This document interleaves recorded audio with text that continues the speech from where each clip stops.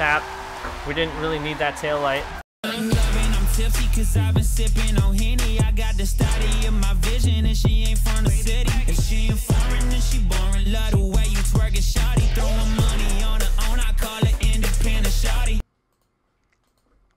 What's up everybody? I'm EvlRabbit and I am here on Forza Motorsport 7 staring down that wide-bodied S15 that we are going to be shaking down today for a possibility of a new drift chassis for ESDA, a new base car. So this car is tuned up to ESDA spec. We're going to be ripping it through the some tracks today just to give it a little bit of shakedown, a little test tuning, and see how it feels. But before I do that, I know you guys have seen in a lot of my other Forza 7 videos my digital cluster. So there was an update on it. There's more things available for that digital cluster, so I want to give it a little rundown for you guys so you guys can get a digital cluster on Xbox One for Forza Motorsport 7. It's actually an amazing feature. So it is only available, I believe, for Android right now. So we're going to get this camera turned on right now. So I got my tablet up right now, as you can see. The app is called Sim Dashboard. I know a lot of people have it. I actually have like the pro version of it. So I have some preset things already made on here. As you can see, it looks like I have just a digital cluster. But the cool thing that has been added to this game now is some of the widgets now work in the game. So of course we have all the different backgrounds and stuff like that. But now we also have RPMs and miles per hour, as well as, we're not going to the App Store. We also have gearing and shift lights and stuff like that. So we can actually see what gear we're in and everything now, as well as tire temperature, tire temps, wheel spins. All this stuff works now. Like, it didn't work before, but it all works now. So we also have like fuel gauges and stuff that work, physics gauges for, you know, gas, brake, and clutch, you know, steering angle and stuff like that. You can set there. You can set your vehicle, your handbrake. You can have timing sections, session sections, maps, and other stuff like that. So it's actually really cool now that they have adjusted this, but there are some changes that you have to make into Forza 7. So we are going to actually turn our brightness up on our tablet so that I can actually see. We're going to hit OK on that. It's going to be full screen. So we're going to go and check mark that. Go full screen. Get our cluster put back over in the corner where you guys will be able to see it when I actually get into the game. So some of the setting changes that need to be had for the cluster to work, in a sense of everything work for gearing and everything like that. So if you watched the previous video on the cluster before, you guys know basically all you have to do is activate data out function on the game and make sure you're on the same Wi-Fi. Make sure your IP address matches in the game. There's a setting that you change for your IP address for this, and then your IP port. So before, we were running on sled, which is just like miles per hour and RPM. So now they've added car dash, which allows for a full data telemetry output for gearing, tires, like every telemetry item that is in the game is now available to be had on the digital cluster, which is an amazing thing to have now, because now I don't have any gauges on the screen. I just use my digital cluster that's off to the right of my wheel. I don't have it behind because I don't like, I kind of can see it on the corner of my eye rather than right below me when I'm driving, and also it's easier for you guys to see as well. So we're going to be using that today, which is really cool because it shows the gears, really big gear numbers, so I know what gear I'm in since I run a sequential. I'll know what gear I'm actually in, and that way I'm not like in the wrong gears when I don't want to be in the right or wrong gears. So we are going to take this car out. We're going to take the Lime Rock real quick. We're going to shake down at Lime Rock for a little bit. We got to get the wheel cam turned on though. There we go. We got to close this from there. All right. So wheel cam is on. We are good to go. We are running our G920 hydraulic handbrake, sequential shifter mod, and our digital cluster right down in the back side of us. So you guys will be able to still see that. So like I said, this is a possible ESDA car. And as you can see, big gauge number, real big gauge number, RPM sweep, RPM lights, gas, brake, and clutch on the other side for inputs. It's a really cool thing to have now. So I love seeing the really big gauge number. There's a list of games that it works for, but like I said, we're going to be testing this out. I also have the back of the screen flash red when it's at, you know, red line, so I can tell if I'm like peeking the car out as we just go into the grass with the S15. So we're just gonna go send it. Gives this car a little bit of a shakedown and see how it goes. It is a pretty awesome sounding S15. Throw that in. I thought I was gonna overshoot that, but we didn't. So, for first impressions of the setup of this car, it's very soft and set to run at a very high RPM. So I had to adjust my headset for a second. And it has so much steering lock that it can catch itself whenever it needs to, which is incredible because this car handles so well. So this car is actually tuned by a member that I am not going to announce yet. Big things are coming to 2019, so make sure you guys stay to the channel. Some big things are happening in 2019 that I'm super excited to bring to you guys. Not only will there possibly be some wheel rig setup changes, there's going to be some big changes for content as well as stuff for the channel. So this S15 is probably very, very much stable like my Camaro was. But I think I feel a little bit more comfortable in this S15 right now.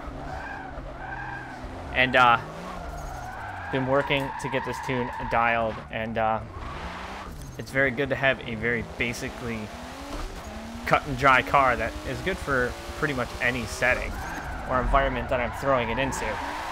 As you can see, I can just throw this car however I want, and it has the angle to catch it.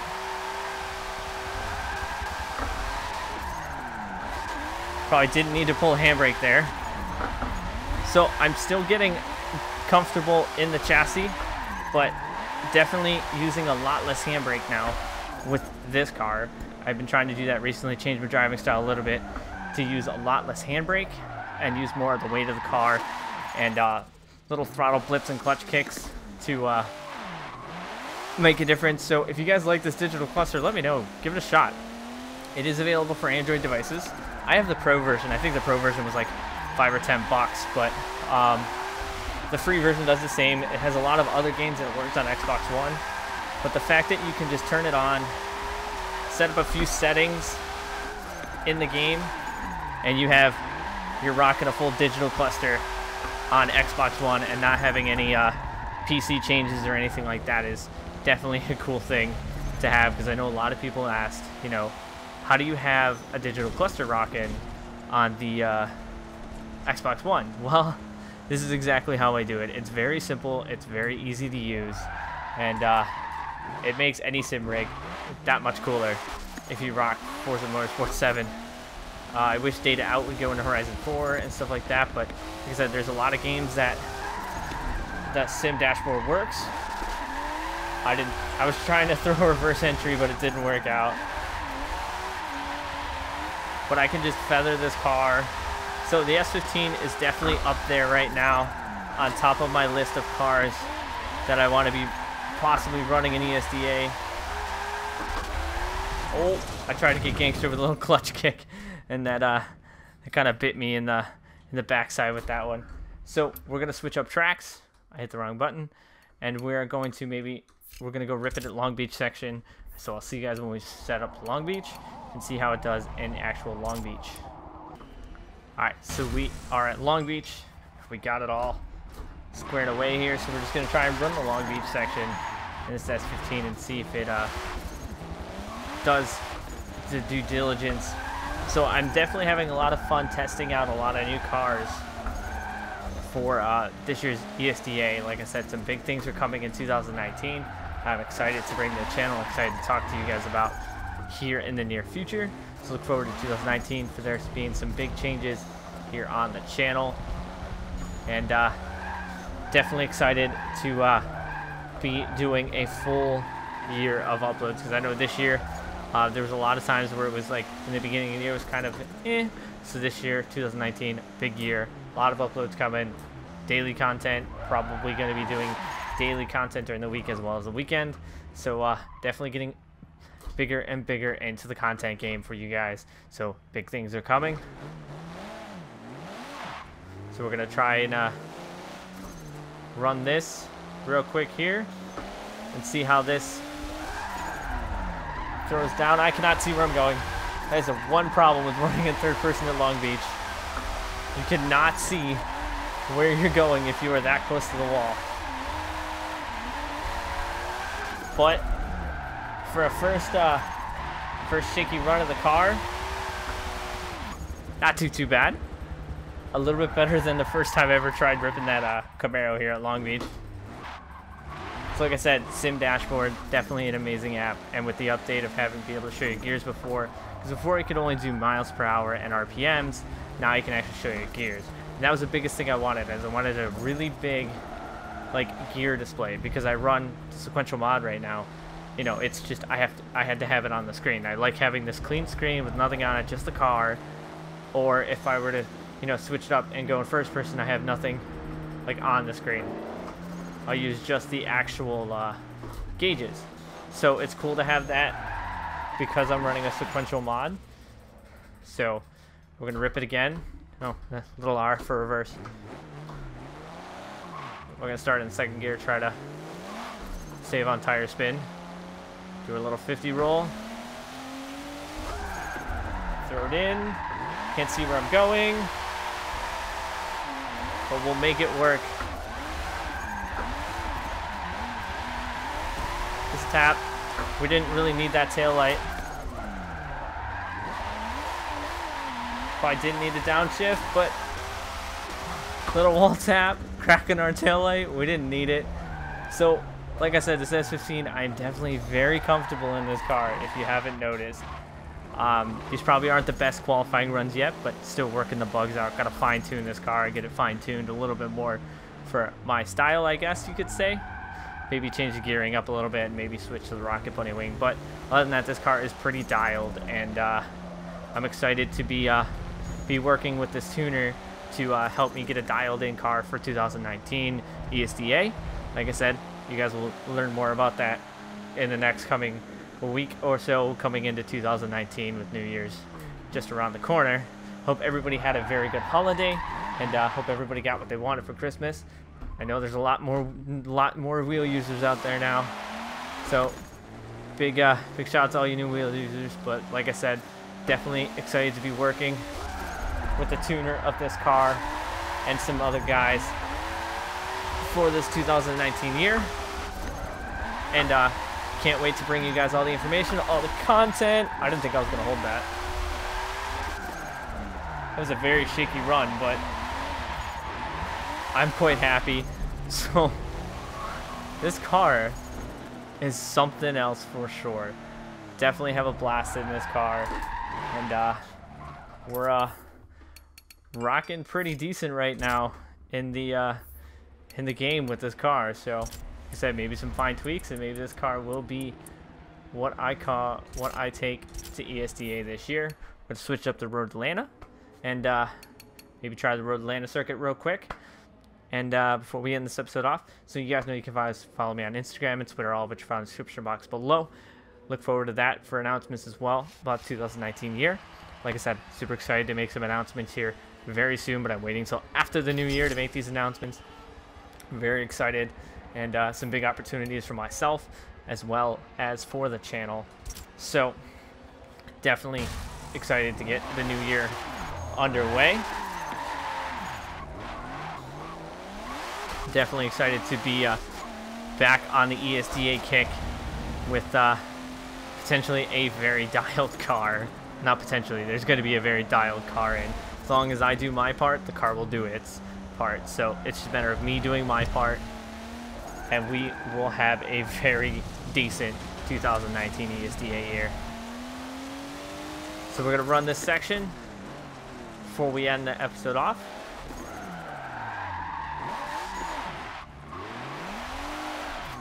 I don't know if my front tires are warmed up. I forgot to turn my tires on. So just to make sure my front tires are warm, just gonna do a little J-turn. And alright, so I think we're good. We're gonna try and send this here. Road to Atlanta is definitely not an easy track to bring new cars to at all. It's somewhat of a difficult track to learn new cars at, but I think for a first run out in this car, other than that last turn, not a bad run. So like I said, some fine tuning on this car, and this car could be great. There's a couple more cars that I'm going to be trying and I'm going to be testing out and shaking down to see which one I'm most comfortable in. But right now, I feel this S15 is probably my most comfortable car that I've tried so far. I've tried the MX-5, my Camaro, and now the S15. Going to be working on some other cars to test out. But so far, S15 is definitely up in the running for most smooth, comfortable car. There's a very bad run through that section, but try and make it up in the keyhole. A lot less handbrake if you haven't noticed. Some clutch kicks. That was very shaky at the end. But so I think that's going to do it here for this episode here on Forza Motorsport 7. Digital cluster, Sim Dash Road. Make sure you guys check it out. This is not a sponsored Sim Dash video by any means.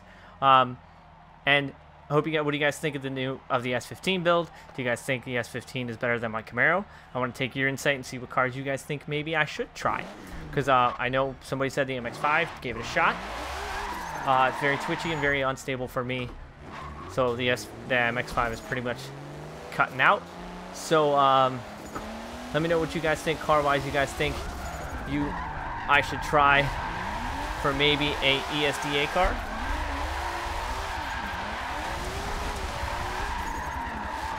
This is a much better run, except for that dirt drop. Other than that dirt drop, this is a halfway decent run. So until next time, guys, thank you guys for coming back. Thank you guys for watching. I'm EvlRabbit. I'm out. Just banging red line. Oh, I want something.